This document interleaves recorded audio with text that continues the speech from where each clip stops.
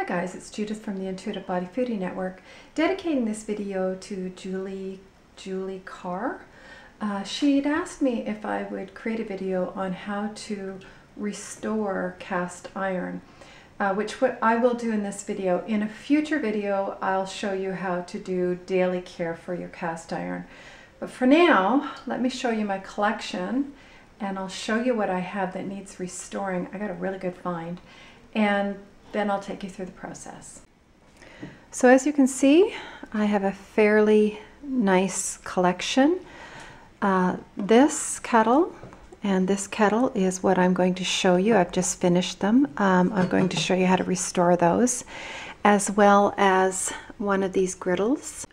So just to start with, the methods that I use in this video are only one of many ways that you can restore cast iron.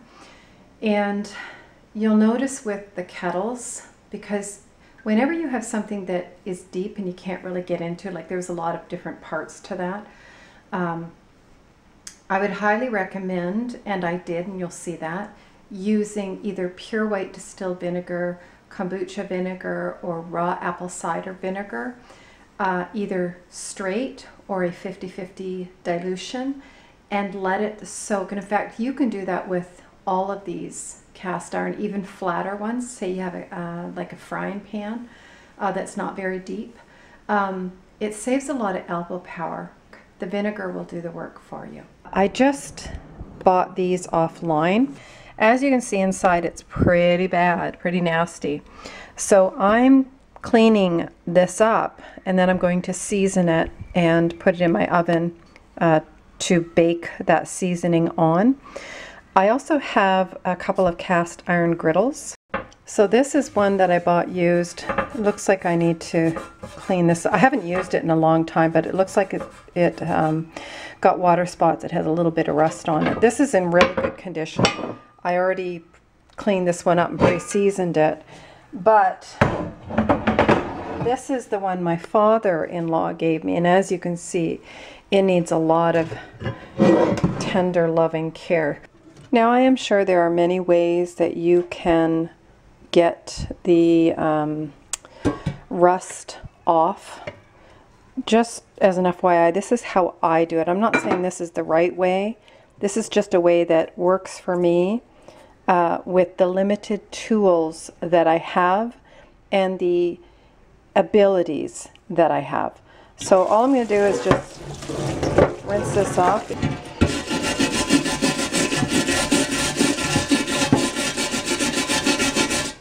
And I'm going to scrub away, and I'll show you what this looks like in a bit. So whoever had this last, I don't know if this actually belonged to my father-in-law or if he got it from someone else and gave it to us, which I'm assuming that's what happened. They didn't clean it at all. And obviously it just wasn't well cared for. So there's a lot of gook on there. This is the only time when I will add soap.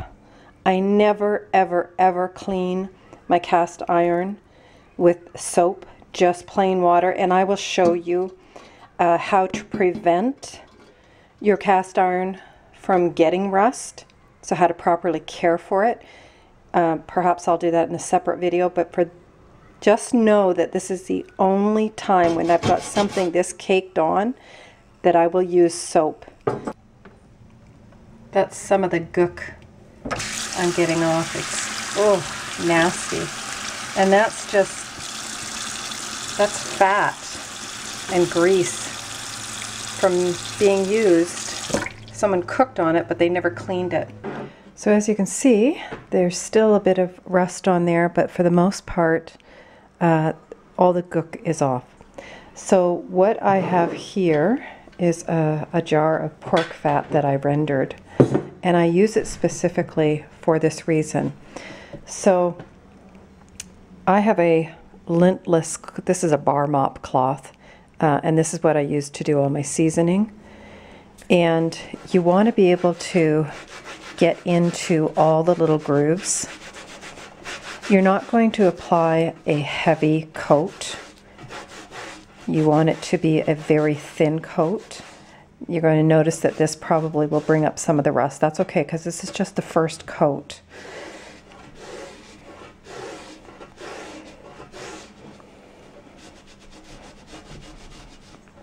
And now I'll get a brush to clean that up.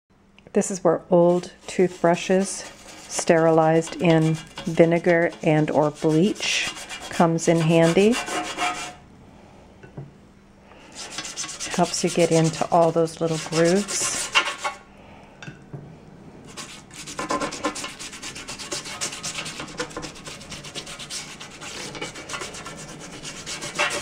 So again, just a really thin coat. I'm going to wipe off all this excess, but for right now, I'm going to apply it fairly thick because I want to get every little crevice. So now that I have it mostly coated, I just want to take another relatively clean cloth. So I have two that I work with, and I just want to wipe away and get right into all those little crevices.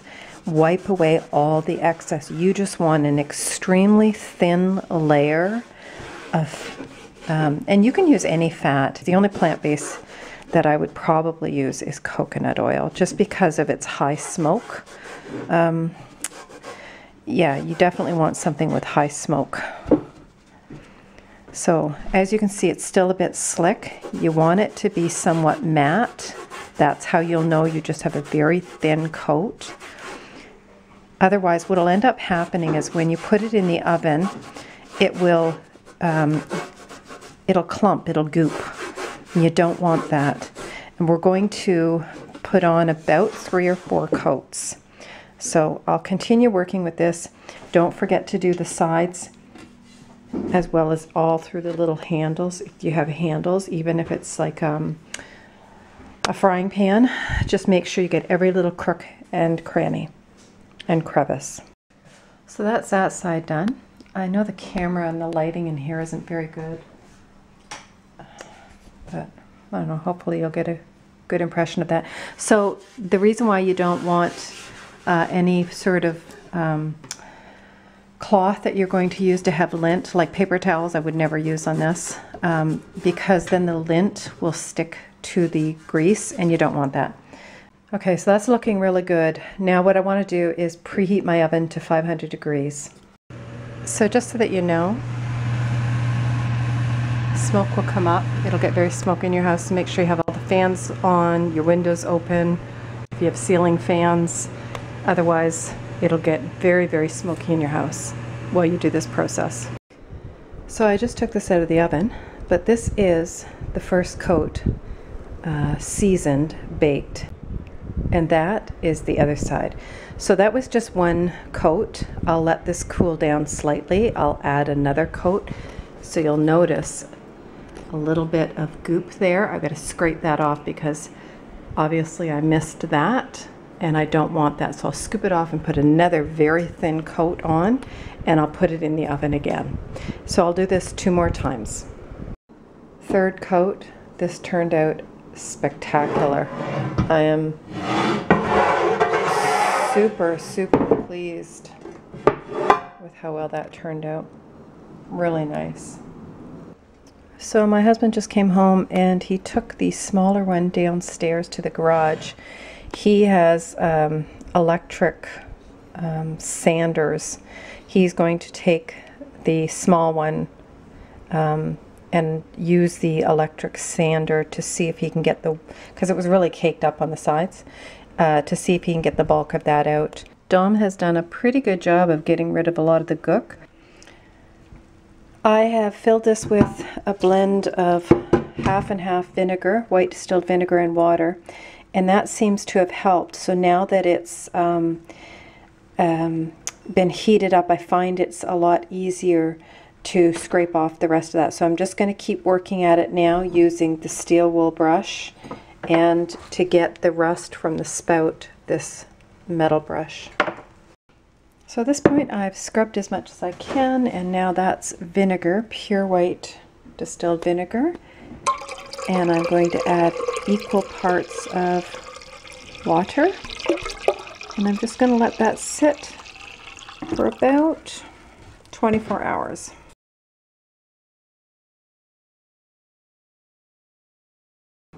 this is pure vinegar. I ran out of white vinegar last night, so you guys know that I have gallons and gallons of raw apple cider vinegar that I make. I used 3/4 vinegar to 1/4 water solution before I went to bed last night and let it soak. That was around, I guess, maybe 10 o'clock. So I was up around 6:30, came out, poured the water out. It did a pretty good job inside, but it's still really rough, and there's still a bit of rust, and I don't want that. So what I did was, this is pure raw apple cider vinegar. I didn't even bother to dilute it. Pretty nasty looking, right?